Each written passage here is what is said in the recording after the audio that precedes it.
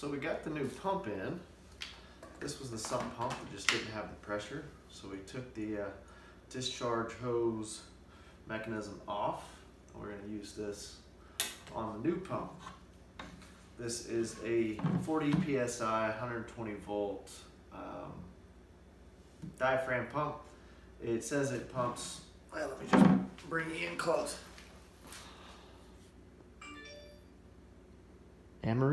Amarine, whatever. Water system pump, there's the model number, all the good stuff. So there are a lot of these online, a lot of these on Amazon. I wanted something 40 psi or higher. I wanted something that came with the plug, that way I didn't have to fiddle with building one. And this should do the job. This is kind of nice because it has these quick connects on the side. So you pull these tabs back, you slide that in, and it just locks in place. So what we're going to do for this guy is on the discharge, I've got some couplings and fittings, and we're going to put the discharge hose on. For the inlet or the suction side, what we're going to do is take this 90-degree half-inch PVC elbow. We're going to lock her in pointing straight down, and then we are going to connect it to this PVC, and we're going to hard pipe the suction line straight up from the bottom of the bucket, probably about an inch off the bottom, and it's going to come right into the pump. We'll probably mount this pump to this board, and then our manifold system will sit on here somewhere too. So everything will be on the bucket, easy on and off, but should be fairly solid. So I'm going to get the plumbing on this done, and then we'll test it.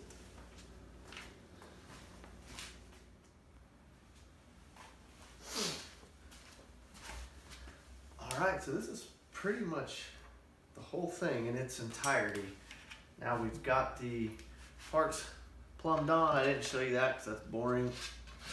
Popped a little 7/8 inch hole in this piece of plywood. That's just bigger than the OD of this half-inch Schedule 40 PVC, so that'll slide right down. And what I want to do now is basically just run some fluid, test these lines for leaks, circulate some water, and slowly come up and build pressure. So you can see that's going to sit right through here. I'm kind of have it off center a little bit so I can run the recirculation line back down into the bucket. Hopefully we don't bubble up too much. This is that same solution I tested the other day.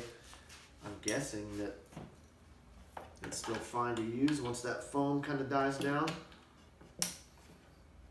Okay, so valve's open. Hopefully this check valve holds, or I'm going to get water all over the place. Good test for that too, though. So I'm going to run this back down into the bucket. All right, should be ready to fire up. Cross your fingers. All right, it's pumping. I'm going to close this because it's bubbling up already. I'm already at 20 psi. Closing the valve. About 35, 40 psi.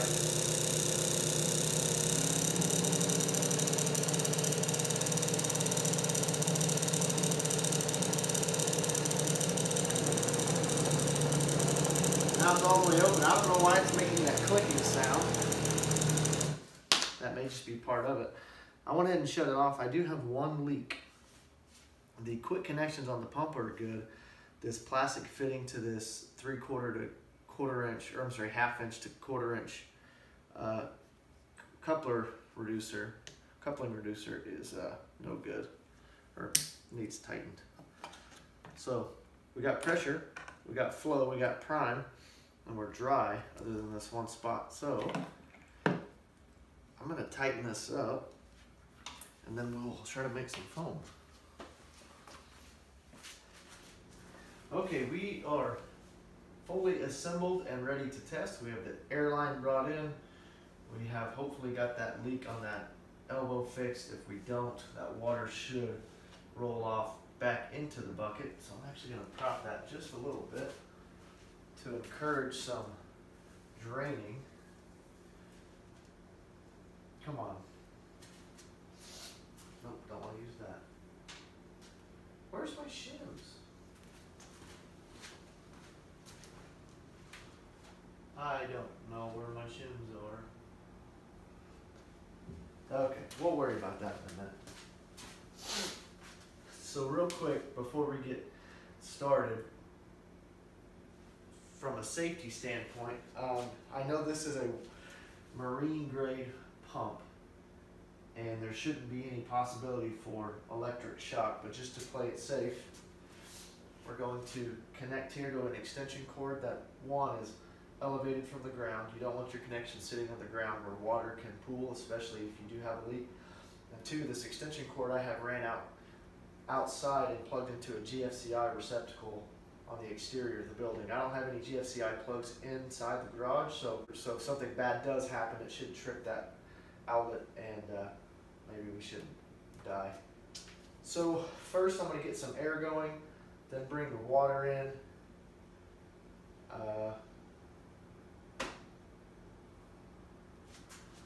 I'm going to keep the air pretty low, maybe about 30 psi. It's probably going to get loud because the compressor is probably going to kick on, so I might cut the audio here in a second.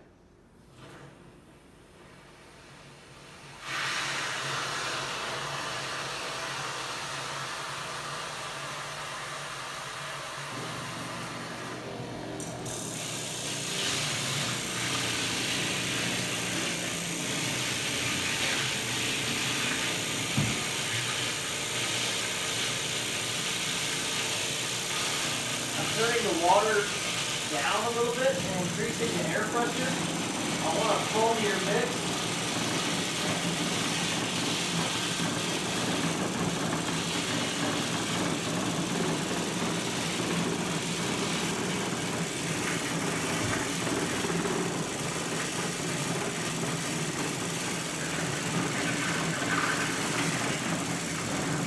It's a little wet, I feel like.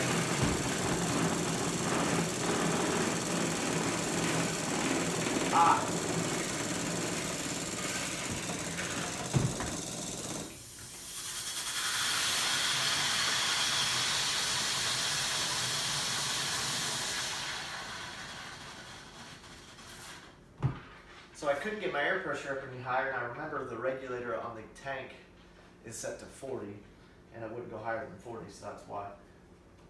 But my leak is completely fixed. I didn't drip a drop. I mentioned on the video the other day, this leak, I tightened that up. This is going to be a pretty clean operation other than what's going in this tank. Let's take a look at it.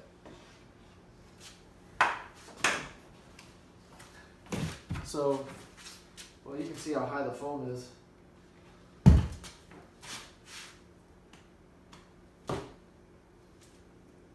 I think it's too wet. I think it needs more air. But I'm gonna mark it with a pencil where it's at, and I'm gonna let it sit for a couple hours, and I'll bring the air. Oh, you can't see it. Why didn't anybody say anything? So I'm gonna leave it like that for a bit.